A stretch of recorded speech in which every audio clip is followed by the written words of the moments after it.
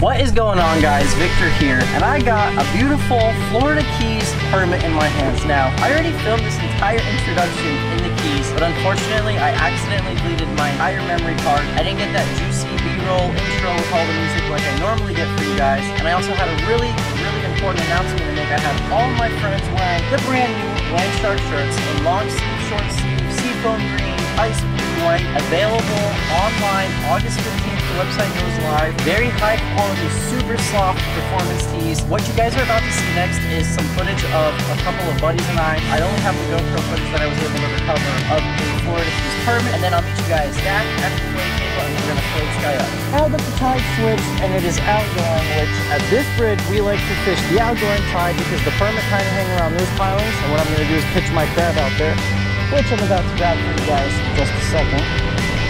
There we go. A little bit smaller, the crab. Let's find the bottom rod. The bottom rod is over here.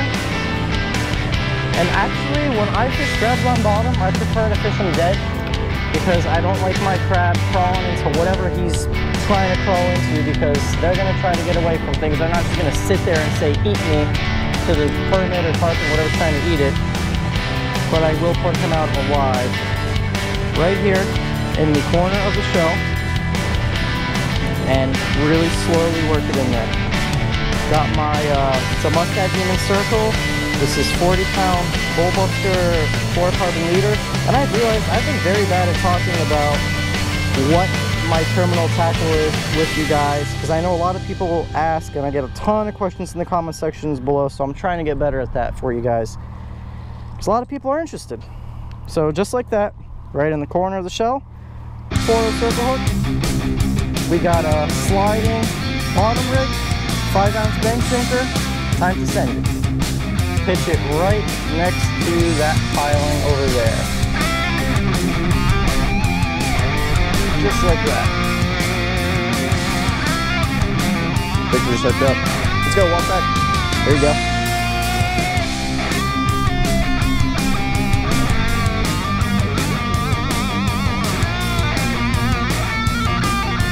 Here's a permit.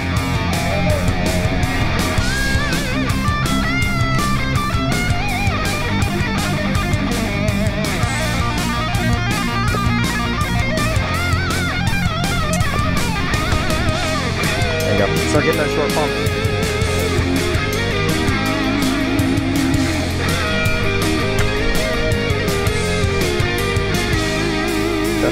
No, you're good.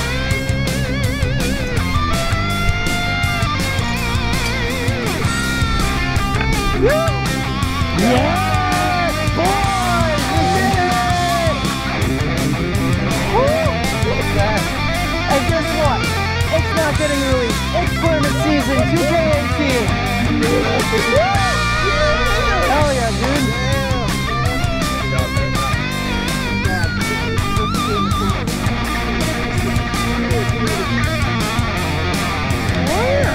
There you go. Like I said, this is one of the coolest, most beautiful fish. We come down here, we sweat our butts off on the bridge, we fish all day in the hot country, and we like this. Why are we going to bleed this fish right now? What you want to do is you want to look for this little membrane and a lot of blood. It's really where all of the, where their gills kind of synthesize oxygen into something that they can utilize in their blood. There's blood. Just like a human being. So I'll calm him down a little bit. Dispatch the fish. He's just paying me already.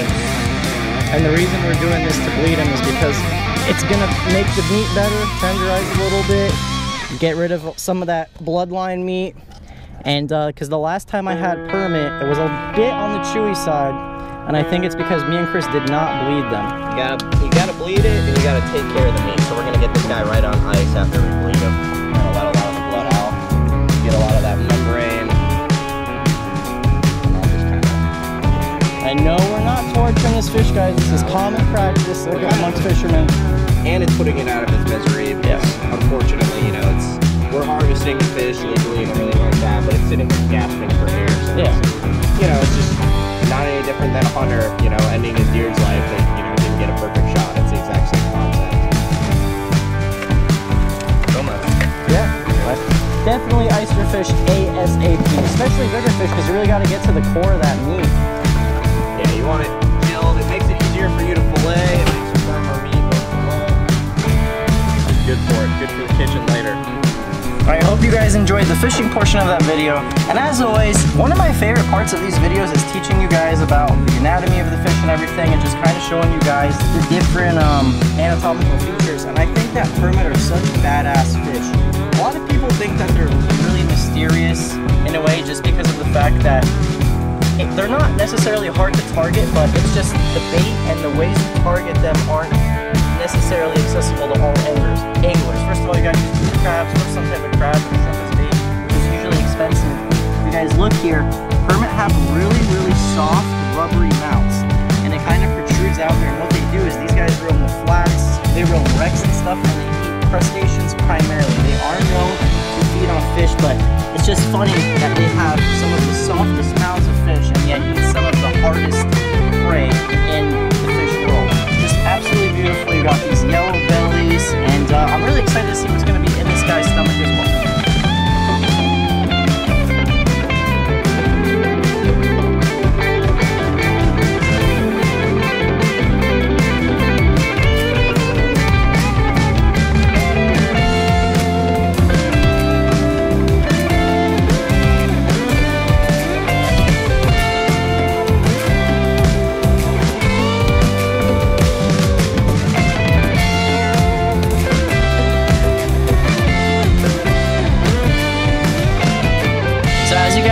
Permit is all filleted up, and you might be thinking, why the heck did you go around all this? Well, this is actually his rib cage, and a lot of fish, especially fish that eat a lot of crustaceans, have these really big rib cages. Sheep's head have them.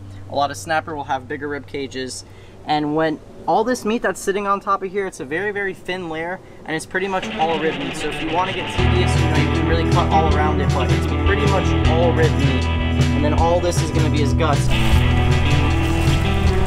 That's a lot of stuff. All right, here is the permit's guts, and like I said, oh, look at that. I don't know if that's a crab. That looks like maybe the bottom of a crab. What do you think? The bottom shell of a crab, bro? Oh yeah, those are baby lobster legs. Oh yeah, this guy's been munching on some lobster. So these look like juvenile lobster legs. Definitely not keeper. And we can tell because we literally just got back. Today's actually opening day of lobster season. So look behind the camera, we just spent all day lobstering, so those are spiny lobster, probably little ones, and what they'll do is lobster are normally hidden in rocks and stuff, but at night they'll roam the grass flats, and Mr. Permit comes by and swoops on in, and he's going for his last swim.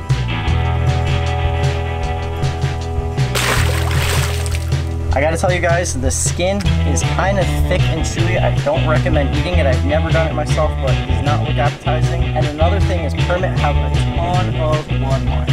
I don't know if it's because they're really muscular fish, but there's quite a bit of waste when it comes to permit fillets in comparison to other fish. So I'm gonna go ahead and just skin one of these up real quick, and I'll show you guys what I mean by that really just chewy, thick bloodline. It's almost like leather.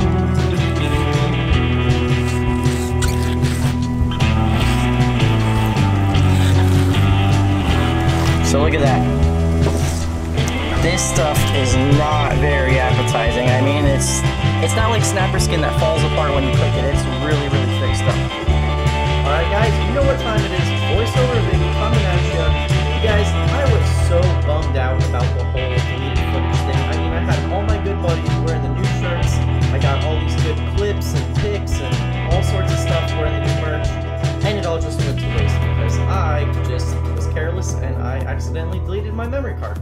So now what we're going to be doing today is making some poached permit.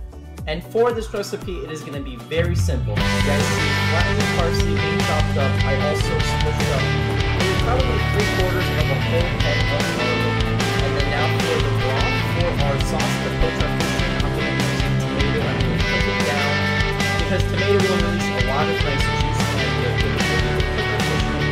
So now, anyone who's watched from permit catching in the past knows that I tell you guys that these are very, very chewy fish.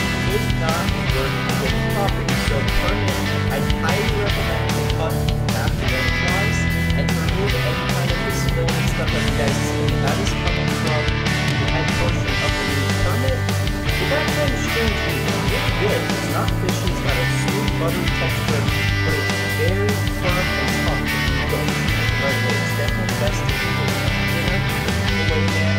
Don't try to do things that's gonna take a lot of moisture out, because the flakes can be dry. And that's why I'm going to the Coke style.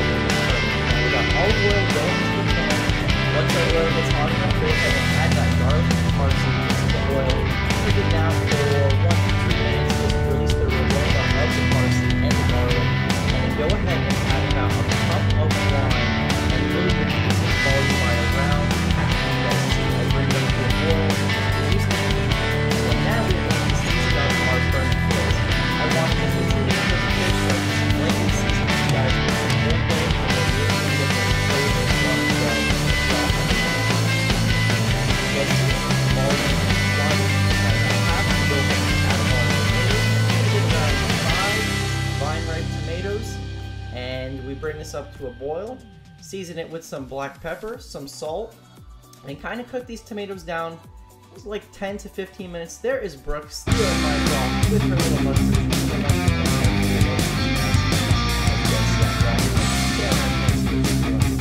Now bring this up to boil. Look at that color. And when we get close to